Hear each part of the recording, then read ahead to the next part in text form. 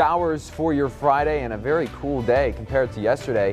How's your weekend shaping up? We'll have that coming up on Midday.